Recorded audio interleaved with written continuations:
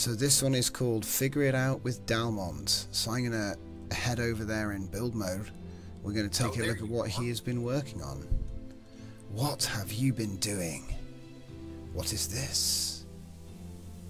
Make sure you show them the right ship, Tom. I am parked right above them. No, it's fine. It's white and red and black. Oh yes, I very know. white. So what's the dilly? Well, that's kind of up to the viewers to decide where this is going to go. I really have zero plan for this, and a very vague image.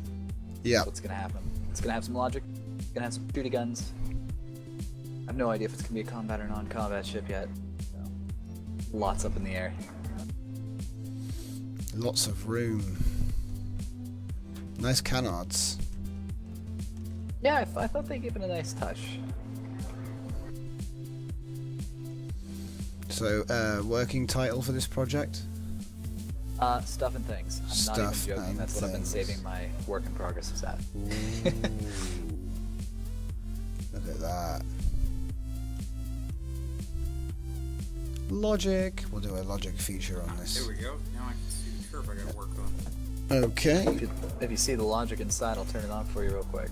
Oh, hang on. Let me It's, just... Yep. And you look at the core room, and we have flashing runner lights. So every time somebody enters the core room, those lights are going to turn on, and when they exit, they'll turn off. Very nice. I call it the in-house core guidance system. Little gift there, guys. That was what the reason for the frame rate drop. So let's have a look at the logic. Good luck deciphering the logic, people. Hup.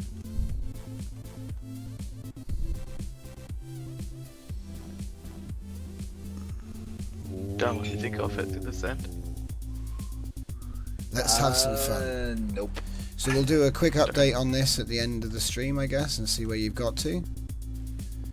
Sounds good. So Dalmont, part 2. Here we are. We are going to take have a little look here. So what do we got? Ooh. I'm coming in the back of your husk. Oh. It's mostly empty for now. Still lacking in the details. No, I love the shape though. It's really nice.